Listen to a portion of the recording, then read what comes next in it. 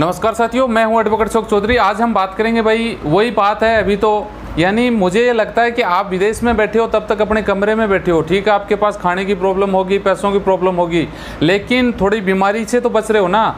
Government ढिंढोरा पीट रही है कि सोशल डिस्टेंसिंग रखो, सोशल डिस्टेंसिंग इंपॉर्टेंट है।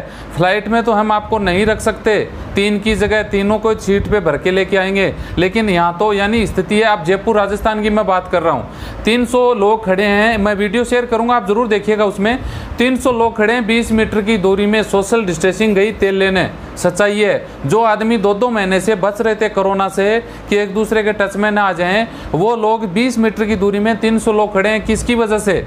1500 रुपये पर डे पर नाइट के वो खर्च कर रहे हैं, उनके बावजूद उनको सुविधाएं नहीं मिली, जबकि ये सुविधाएं पहले से तैयार होनी चाहिए थी। आते ही उनकी रजिस्ट्री एंट्री करी, अपने अपने रूम में उनको शिफ्ट कर देना चाहिए था। छोटे छोटे बच्चे हैं, औरतें हैं, वो खड़ी हैं 4-4, 5-5 घंटे तक वेट कर रहे हैं। अब 300 लोगों को अगर एक एक करके निकालेंगे तो पूरी रात उनको तो खड़ा रहना पड़ेगा, लेकिन कौन ध्यान देता है? सरकार तो सोई हुई है, अधिकारी अपनी लापरवाही कर रहे हैं, पुलिस कोई जिम्मेदारी नहीं निभा रही है। अब वीडियो में आप देखिएगा सच्चाई क्या है, ये हकीकत है। अब लोगों को अब क्या करें भाई, आपको खुद को बचना पड़ेगा इन चीज़ों से। अगर आप ये लापरवाही करके इकट्ठे हो जाओगे तो भाई बीमार आप होगे, सरकार का कुछ नहीं बिगड़ने वाला है। अब राजस्थान सरकार की मैं बात कर रहा हूँ, राजस्थान में ये सिस्टम चल रहा है। अब वीडियो आप लोगों के साथ शेयर करूंगा, मैंने एक वीडियो पहले भी डाला था, आज भी फिर डाल रहा हूँ। जो दिल्ली में जो वाकया हुआ था चूरू के बंदे के साथ में, उसमें भी राजस्थान के कर्मचारी हैं। ये दोष किसको देंगे भाई? हर आपका भी फर्ज बनता है कि वीडियो सबसे ज़्यादा से ज़्यादा लोगों तक फैलाया जाए, ताकि जो लोग विदेश से आ रहे हैं वो बच सकें। और आपको भी ये ध्यान रखना होगा कि खुद का बचाव खुद करो, कोई ध्यान रखने वाला नहीं है। आप तो पैसा दे दो, यानी 500 रुपये किराए का मांगा जा रहा है आपसे। 300 लोगों से 500 रुपये लिए। अब सोचिए, 1.5 लाख रुपये किराया बन गया मात्र 5-6 किलोमीटर की दूरी पे। हकीकत ये है, बाकी लोगों के मुंह से आप सुन लीजिए वीडियो में। ज़्यादा से ज़्यादा शेयर जरूर करिए भाई, ठीक है? धन्यवाद।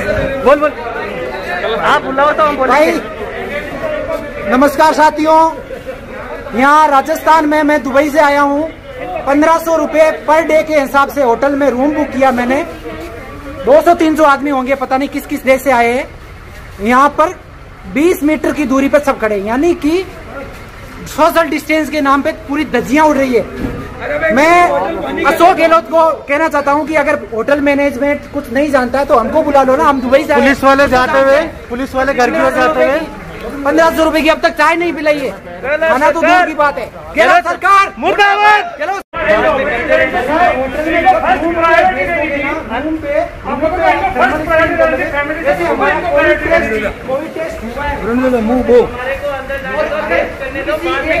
हो गया ना तो सबको अब ये आपकी सर्विस है।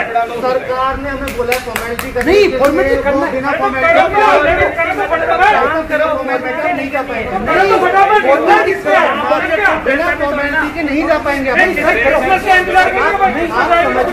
हम भी ये पीपीई किट पहन के खड़े हैं ना, तो हम आपको वेट कराना चाहते हैं। करो ना, इंतजार किसका है? एक एक करके जाएंगे, सबको भीड़ को अंदर करके तो मतलब नहीं रहेगा। आप पालन कर रहे हो, हाँ तो रुको ना, उसी हिसाब से करवा रहे हैं ना जो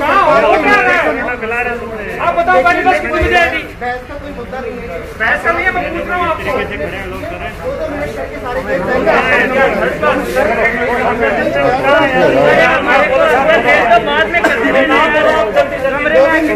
नाम नहीं बता रहे लोग, टाइम तो आप